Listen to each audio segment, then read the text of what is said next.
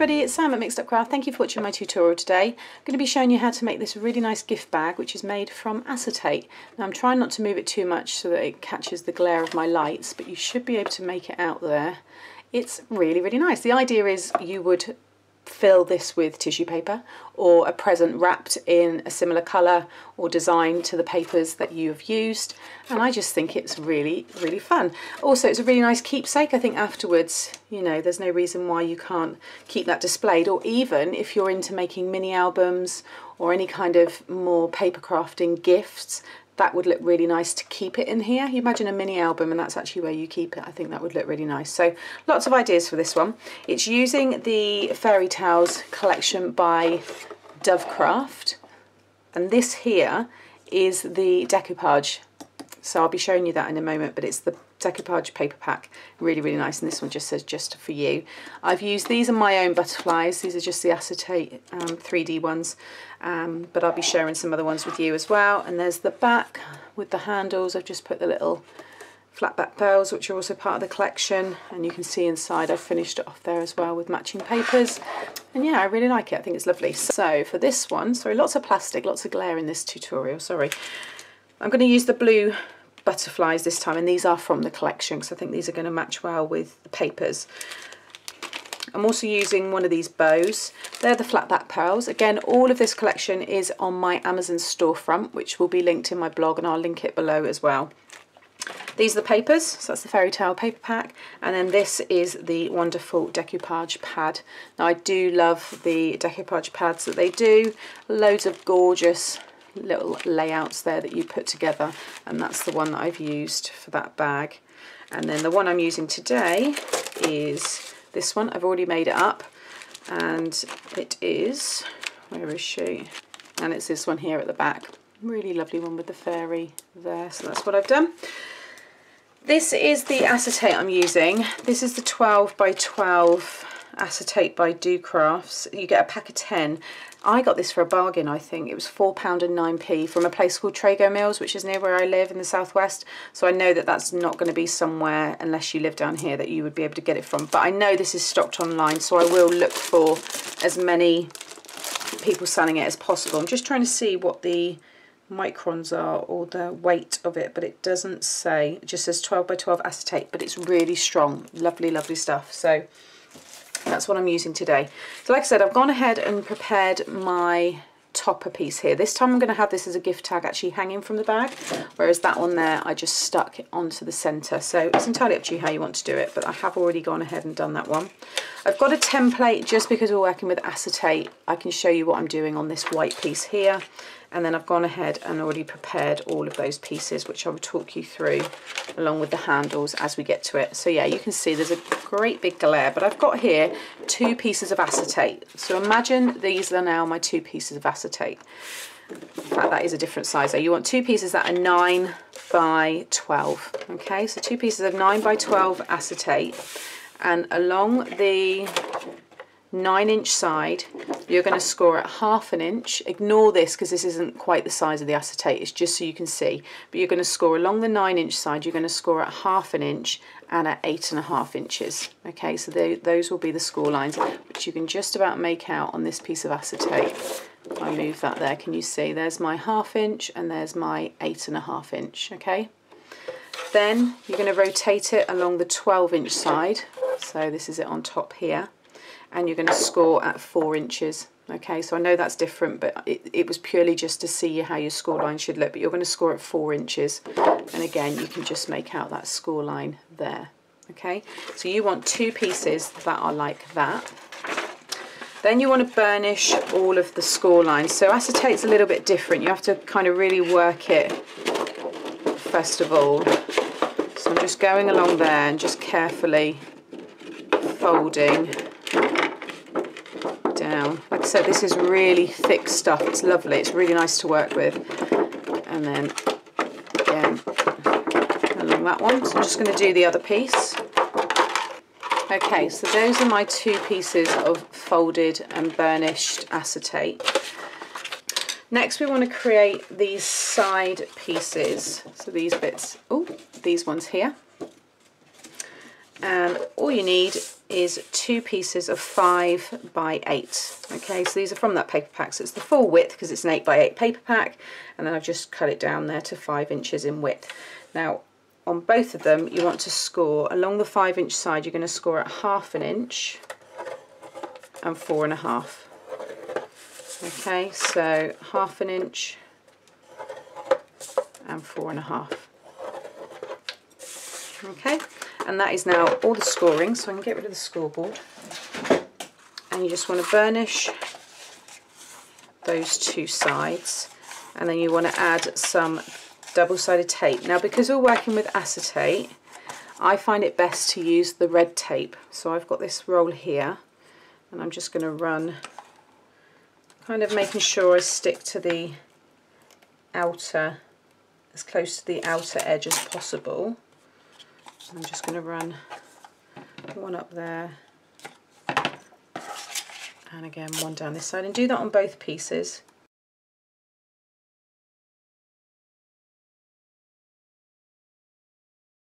Okay, and as always, just go over and you will see if there's any white underneath, it will turn that darker red colour, and that means you've got all the air bubbles out. Okay, so they're ready to stick down. Then we've got this piece here, which is going to stick on the inside here, and this piece measures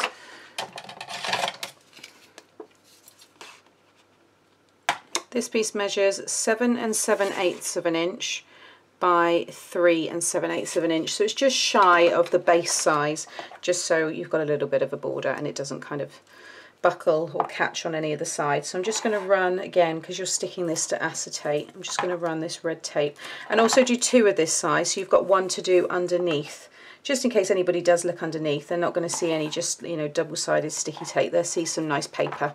You might just want to use plain white. Okay, so I've actually just changed this up and realised I thought about this when I made the other bag up. You actually want 1 piece of acetate, which is going to be 8 by 12. So 1 piece will be 8 by 12, okay? The other piece will be the normal size, so 9 by 12, all right? With the 8 by 12, along the 12-inch side, you're just scoring at 4 inches. That's all you need to do on this piece. So you can see there, I folded it in half. That's all you will have. So you'll have no side pieces or nothing, okay? Then on the other piece, it will look like this, so this template. So it will have those side pieces. You will score along the 9-inch side. You'll score at 1/2 inch and 8.5, just as I showed you at the beginning. But instead, you want to remove these 2 long ones and just keep the bottom small ones here. So you can see I've still got mine on here.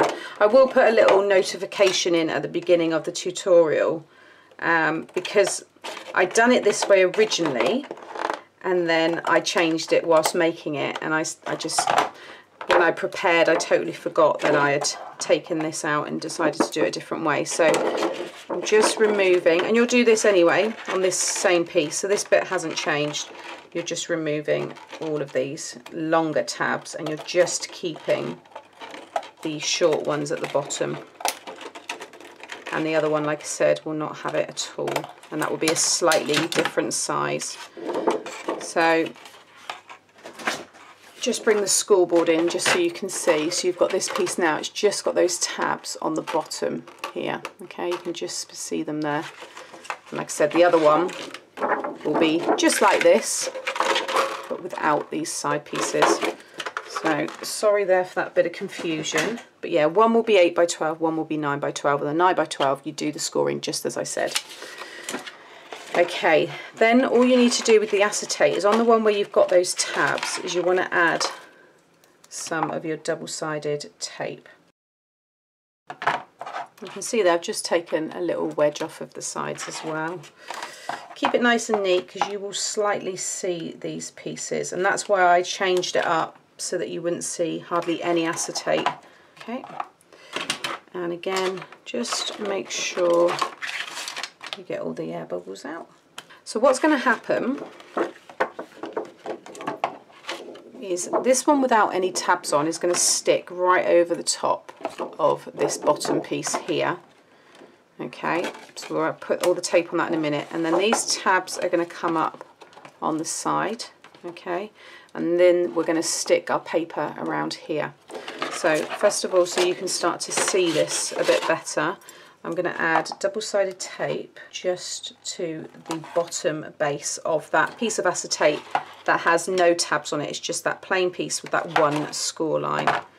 So I'm just going to add my tape around the 4 sides.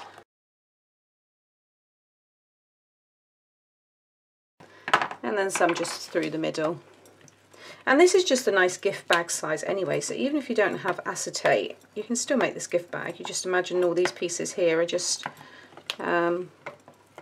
different coloured papers.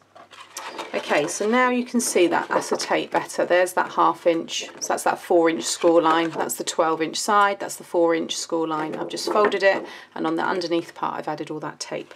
So now I'm going to just take off all of the backing. Okay, and then bring in this piece with those side tabs, and then very carefully make sure you've got no hair, any dust, any bits underneath this. I mean, it's going to be covered anyway, but when you're working with acetate you want to make sure there's nothing that might get caught underneath, especially if you don't want it to be seen. And then just lie that down, so it should all marry up, and then make sure you get all those air bubbles out. Okay, so you should only be able to see it slightly there. So now you'll see we've got the 2 front and back, now 2 sides to our gift bag.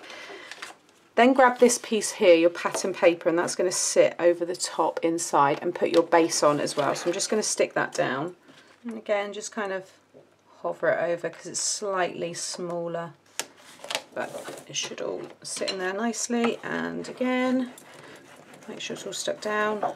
Then grab one of your patterned papers, obviously make sure it's the right way up, and just work with one side at a time. So first of all I'm just going to take off this backing here, and you're basically going to stick this, so this score line where you've folded there, you want the edge of your acetate to sit perfectly in that. So try and sit it there. First of all I'm going to bring that piece in so it doesn't obstruct it, and then I can kind of line that up. This should run flush with the bottom of your, your table. So just run that along there, and then you should be able to just slowly line up everything else. Now if it does come up a little bit higher, you can trim that afterwards. So there we go. I'm going to pop that on its side, and just again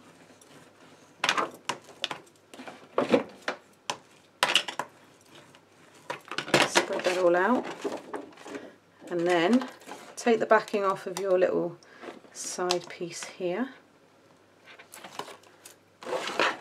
bring this round, and then stick it down.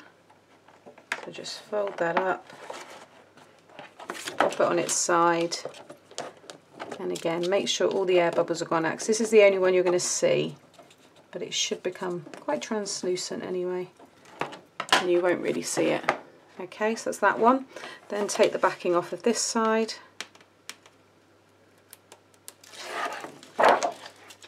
and again bring up this acetate, make sure it lines up with the score line,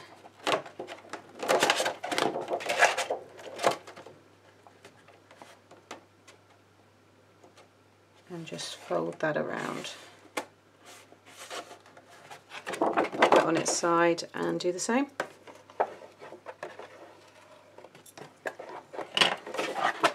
Like so. And there is one side of your gift bag. So hopefully that's made sense. So again with this one, make sure you got your pattern up the right way.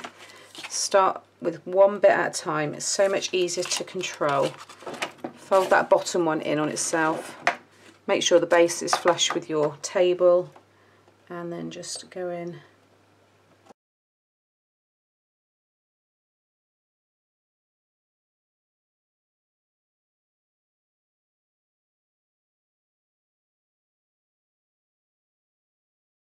And then again with the front one,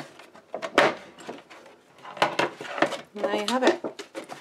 Kind of push in the sides like that, just so you get that kind of bag effect at the front. But that is same as that one, so you can see now how they come together. So that's really, really easy. And now it's just down to decorating, which is all the fun part. So I've got two handles here, which are 3/4 of 11 by 12, I think, or was it 11? It might have been A4 length actually. Yeah, it's 11 and just under 11 3/4, or 11 inches will be fine. So whatever your kind of default A4 paper is. And then I'm just going to run, just kind of cover, I guess, 1 inch at each end with, again, the same red tape, because if you're using wet glue, it won't stick to this unless it's a special glue that will obviously adhere to plastic. So I'm just going to stick on that one, and again at this end.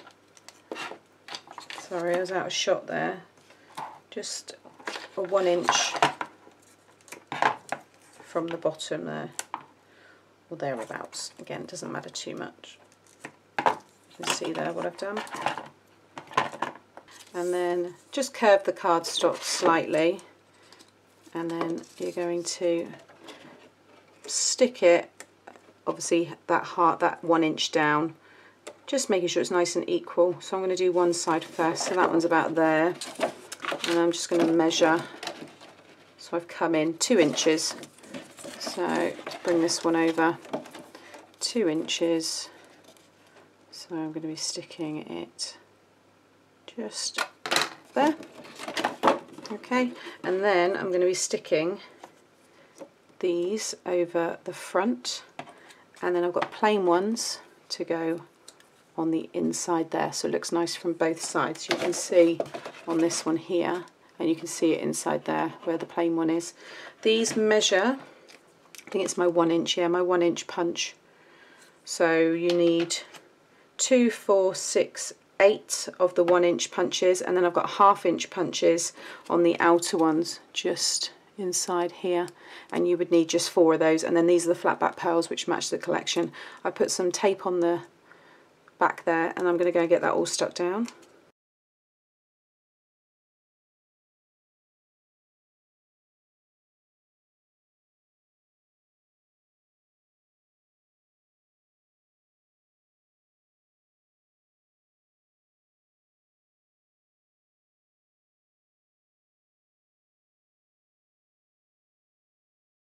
Okay, so there you have just a really nice plain gift bag.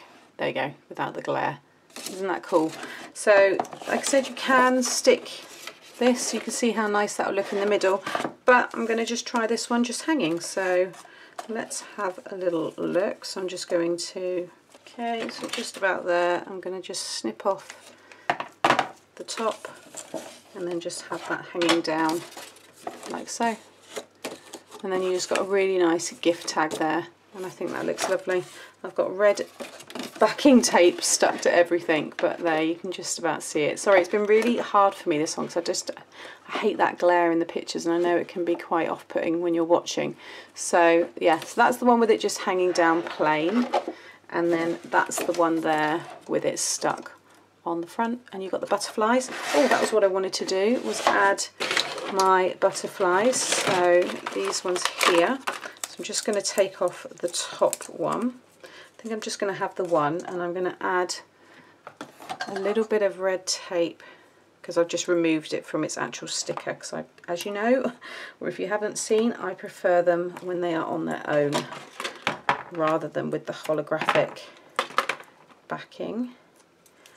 And then I'm going to stick this one kind of flying off up the top there.